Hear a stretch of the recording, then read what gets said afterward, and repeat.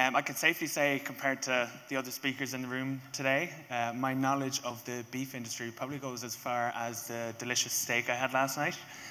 But I do have 8 years experience working in the digital industry with Google, so I hope over the next 30 minutes or so you'll take away some insights that may help you take back to your day-to-day lives. So we love a good goal in Google. My goal for today is of 2 goals. One is for each of you to think about a challenge that you have and potentially how technology might be able to help you overcome that challenge.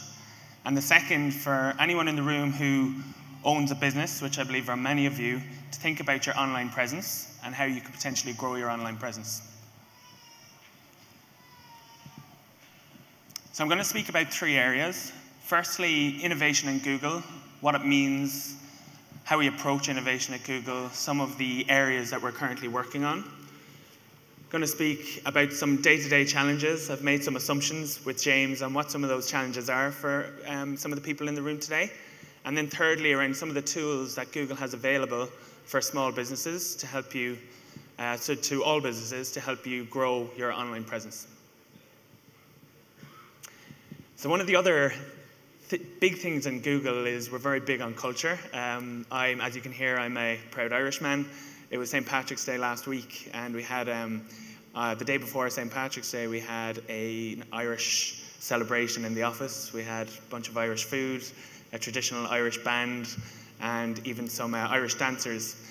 And I woke up the next morning, and I went down to Bondi Beach, where I'm living, and I saw a bunch of cattle and a bunch of horses. And I can safely say it's the closest I've felt to Ireland since I moved over here 3 years ago. And I walked around, obviously, with this presentation today. I walked around for 30, 45 minutes just to get a sense of what this was about. And I came away with 2 things. The first thing I heard when I walked past a little girl and her mother was the girl said, "This is the best day of my life." And the second, when I dug a little bit deeper into the Herd of Hope and what it's about in terms of bringing, the challenges around organ donation in rural areas in Australia, it really made me think about how technology can change lives in an area like this. So it really kind of hammered home the innovation theme today and some of the opportunities when you can bring technology to the world. So I couldn't help myself but have a look back in Ireland at some of the technology initiatives and innovation going on in the tech space. I see Sean, who spoke before me, actually had Moocall on his slide. We didn't compare notes before. But basically, this is a way to predict if cows can give birth. I was speaking with Gary Fisher from Hitachi and the folks from MLA and the amazing work that they're doing in the data innovation space in Australia here. And it's really exciting to see the different initiatives that are going on to try to shape the future of the agriculture industry. Gary mentioned a point that in the next 50 years, we're going to consume more food in the world than we have in the last 10,000. And when you think of an area like the Northern Territory that has access to growing markets like Southeast Asia, if you bring that together with technology, the opportunities are endless. So this is my day-to-day role.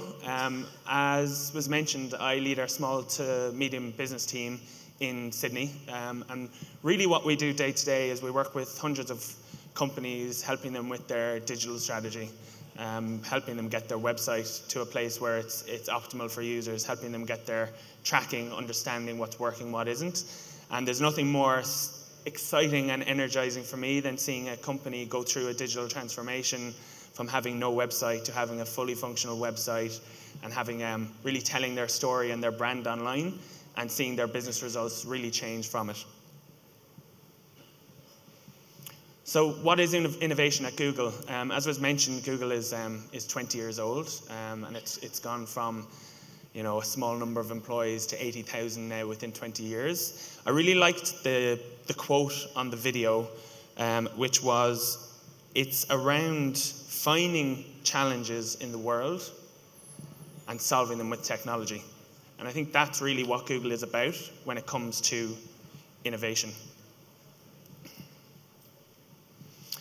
Google Maps was actually born in Sydney in Australia. It's a product that has 1 billion users every month. To be honest with you, I'm not sure how I would get around Sydney without it.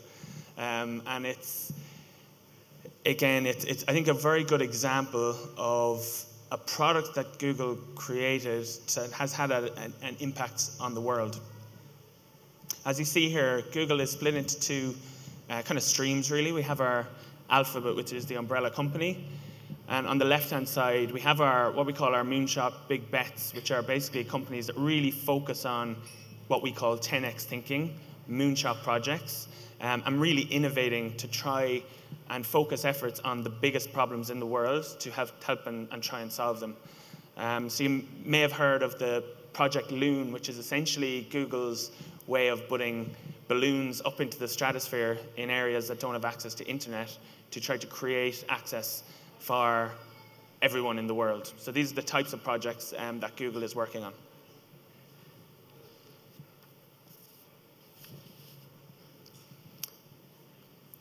And innovation has been part of, I suppose, the Google DNA from the beginning. We try ambitious, audacious projects. Sometimes they completely fail, but when they do work, it feels really good because you've had an impact on the world. Believe it or not, this slide is about machine learning. It's probably the best explanation I've seen on machine learning. I know it's a buzzword, AI, machine learning, and it's been spoken a lot about recently, but really it's about differentiating between a chihuahua and a muffin, right? The idea behind machine learning is not only that it learns from the past, but it also gets more, it becomes more intelligent over time, and it really can become predictive in terms of the data that it's consuming and building over time. So the idea is to build systems to improve intelligence over time. And Google has gone, in my time at Google, we've gone from being a desktop-first company 10 years ago, where we focus our products and everything we do around desktop, to moving to a mobile-first company, to now being an AI and machine learning-first company. So everything you've seen from when it comes to kind of machine learning and AI is super important in terms of the future of the world. I'm just going to share with you now a couple of the different projects that Google is working on. Here's one called Project Jacquard, which is essentially a way to bring the internet, bring connectivity to clothing. Google has been working over the past couple of years, actually, with companies in Australia to help bring technology to the shoe. So think about it for a farmer, for someone who is remote in a remote area. How could technology actually tell the specific location of someone, or what if someone, was in trouble, or that technology can actually tell if someone is actually walking or if they're not, and the implications of something like that is pretty fascinating. So the technology is actually there, but Google is working with some partners to see how we can bring this technology to life for the agriculture sector in Australia. And what about Google Street View? Google has spent many hours sending a Google Street View car across the world to map out all of the streets in the world. You'll have seen it on Google Earth and Google Street View. We've now just launched the Great Barrier Reef, where you can see and experience the Great Barrier Reef from underwater on Google, which I highly encourage you to take a look at. And also, perhaps more importantly, or as importantly, we've started mapping out vineyards and other areas of note to kind of really experience some of these places before you go to try them out. We're also working with a company in the US called Cattlemen, who do a lot of work around pollution mapping. So these Google cars who are going from street to street now have the capacity to pick up on carbon dioxide, for example, or other factors that may point to a polluted city or the different levels of pollution within a city. The idea is that what we'd like to do is to really encourage the conversation and inform people around pollution. And I'm going to show a quick video here on TensorFlow, which is basically an open source machine learning framework. And this is a project that was done in Europe to understand cow behavior.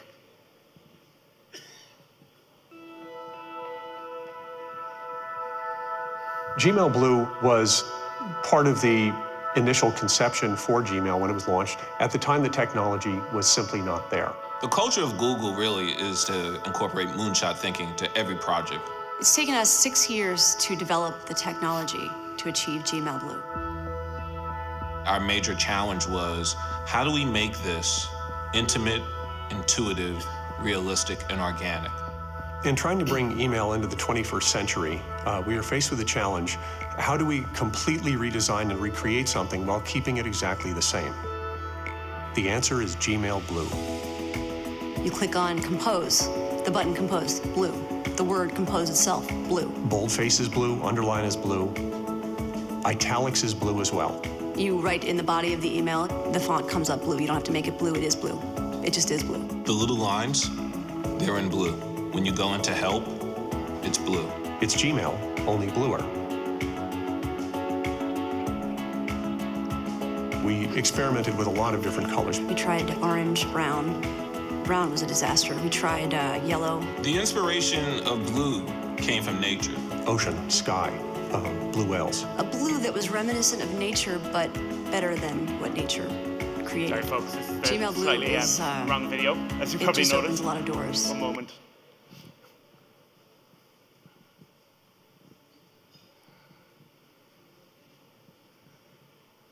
So we'll just try one more time, and if we can pull up the video, I'll just explain the project, and we can move on.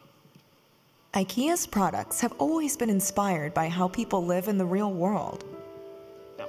There's a variety of everyday dilemmas that can be solved or improved by our products. How could... Okay. Not to worry. Essentially, what TensorFlow is an open source machine learning software that a company in Europe, in the Netherlands, is using to essentially build a Fitbit for cows. What this allows them to do is understand when cows are moving, when they're sitting, when they're lying, when they're the different actions that they're taking, to really inform farmers of the cow's productivity and when they're likely to be less productive or change behaviors. And what this has done, they've started sharing this product, and from consumers, it's already had an increase in 30% in productivity. What I'll do is I'll share around the video afterwards to take a look. It's pretty inspiring stuff. Google is also working on what we call Project Wing, which is a way to, using drones, to allow you to get work done in an effective way. There's a lot of this space, which I believe was spoken about earlier. And even if we think back to Bondi Beach and the challenge that we have with with medical equipment, etc., in rural areas, think about how drones could potentially really change the way in which delivery is done in the future. I'd like to speak about some of the day-to-day challenges that may be experienced, and some more simple ways in which technology may help us overcome them. So staffing. Can you maybe put your hands up if finding and retaining staff is on your mind? Okay, so a pretty big chunk of the audience. So just thinking about how maybe thinking about it from a Google point of view, how could we tackle a challenge like that? There's over 2 trillion searches every year on Google. Believe it or not, 50% of them plus now and growing are on mobile. And 20% are now on voice. So the up to 10 to 15% of searches on Google every day are actually searches we've never seen before. So the pace of change of consumers' behavior online is faster than it ever has been before. So what I would challenge you here is to understand and challenge, how are we telling the Northern Territory story when it comes to finding talent, when it comes to attracting people for the farm? You'll see here a search on Google for farming jobs in Northern Territory. What are we saying? How are we finding people? There's also 20 million users on YouTube every single month in Australia. And on average, they spend 20 hours every month on YouTube, which is staggering. One of our highest categories on YouTube is actually how-to categories. So as an example, I joined the gym about 6 weeks ago, and I came with a free personal training session. I had my session. 1 week later, I forgot half of the technique that they had shown me. I turned to YouTube for how-to videos to try and get the technique right. What about if someone is starting a role, a new job in a farm? Could we create a series of how-to videos to actually help them understand what it's like in the role? What about using something like YouTube Red, where you can download YouTube material and view it offline, which actually helps even in areas that don't have connection to the internet? Or what about an area like note-taking? If we look at the Google products in our Google Cloud business, you've got everything, products that help to collaborate, that help to create, that helps to access to files on the cloud. And many of these can be used both offline and online. I won't go through all of these now, but I would heavily encourage you to take a look at Google Cloud or the G Suite online afterwards, which goes through each of these products, and think about how can you use it in a day-to-day in your job.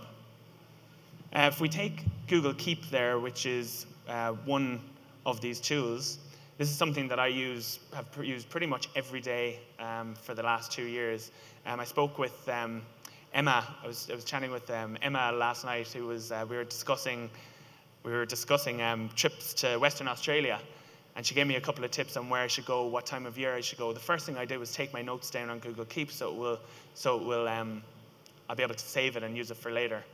I use this for business meetings. I use this for dinner recommendations, restaurant recommendations. Think about how this could be used in the context of the farmland in terms of capturing information and data. Google Photos is another area that Google has put a lot of attention into developing the product through machine learning. If you you see an example here.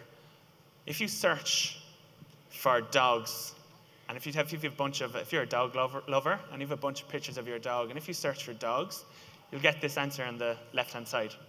But if you search for dogs on the beach, it's not going to show you the left-hand side, it will show you the right-hand side, because the tool is now so intelligent that will pick up the context at which you're saying something. So for example, if you have if you've got 50 photos of a herd of a cattle, 50 photos of horses, how can we use this to actually help us collect and use information on the land?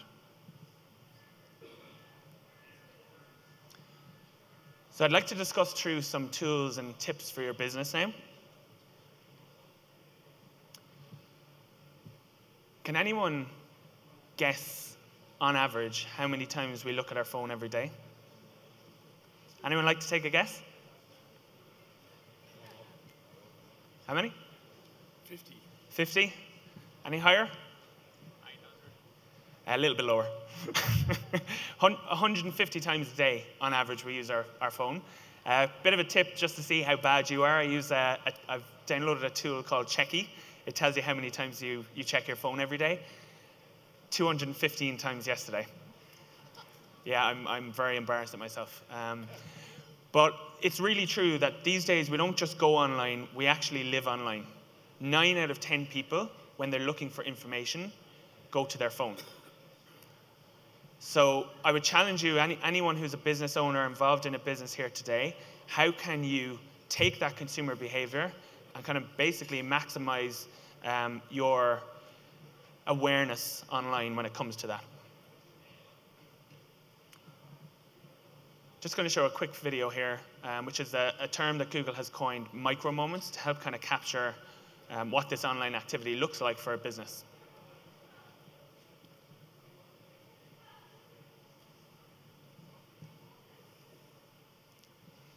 Okay, no, I'm not. So essentially what this is, what micro moments is a way to understand what are the moments that consumers need, are in time of need. So this is an example of someone who's just broken down his car and he's on Google search and he's looking for a mechanic. There's another example of someone who's just had a baby boy for the first time and he's like, what the hell do I do? right? It's a way to capture those moments, and as a business owner, I would challenge you to ask yourself, how are you capturing those moments with your brand for your potential customers? So I'd like you to take 3 areas away from this section. One is, as a business owner, be found, be as relevant as possible, and be seamless. So what do I mean by be found? On the left-hand side here, you have what's called AdWords. So this is paid advertising on Google search. On the right-hand side, you've got Google My Business, which is a free listing of your account, of your business online. For Google My Business, you basically have your phone number, your location, your opening hours, and it's a way for you to verify your presence as a business, and for potential customers to actually find you, to call you, to get in touch with you through Google, through Maps, for example. So I'd encourage anyone who doesn't have a Google My Business listing and who does have a business to check this resource out. In terms of being relevant, here is, what I would say here is, who is your customer? Challenge yourself as to who your customer is. What are they like? Are they male? Are they female? Are they both? What's their online behavior? What kind of information do you have about potential customers? And how are you engaging with them online? An example is, I flew up yesterday on Qantas. A very good example is Qantas would know that I'm flying with them, and I get a video message saying, would you like to sign up to Qantas Lounge? Yes, please, right? That's relevant because it improves my experience. I'm an interested customer.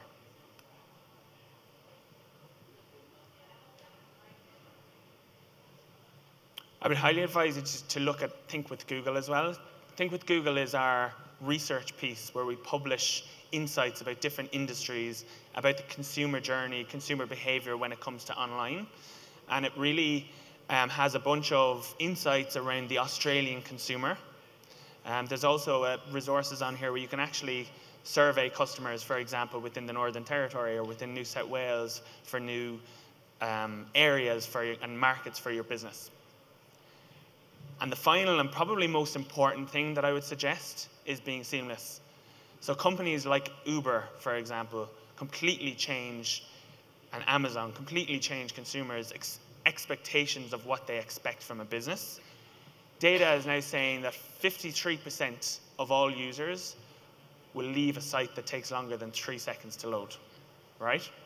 In the US, traditional retailers as an example, their average site speed is 6 seconds.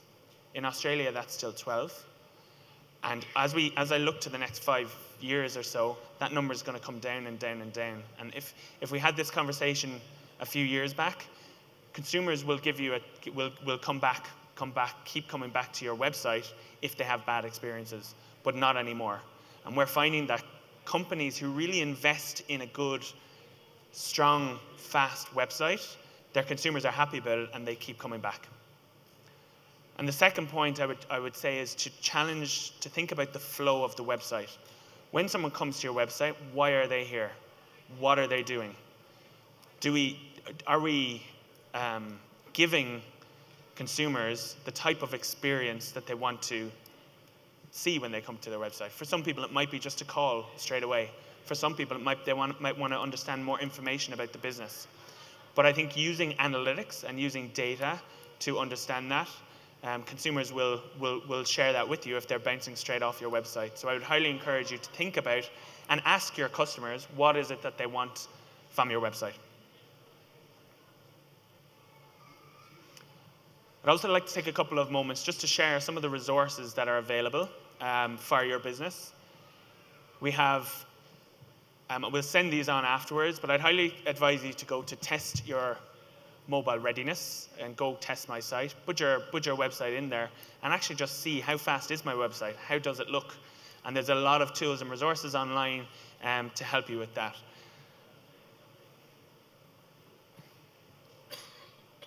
We also have a program called the Digital Garage, which is Google's way of supporting businesses. I'll send this material around afterwards to James, but please feel free to go to that website. I hope will come to the Northern Territory at some point to actually showcase an event with Google specialists to actually help when it comes to improving the mobile experience. But there's a lot of resources available online also. So I'd like to thank you for your time, and again, to revisit the two things that I said at the start. I hope you're thinking about some of the challenges that you have and potentially how technology may be able to help solve them. Secondly, that if you do have a business, thinking about the importance of having an online presence. And if you have any questions on either of them, I'd love to chat with you later. Thank you.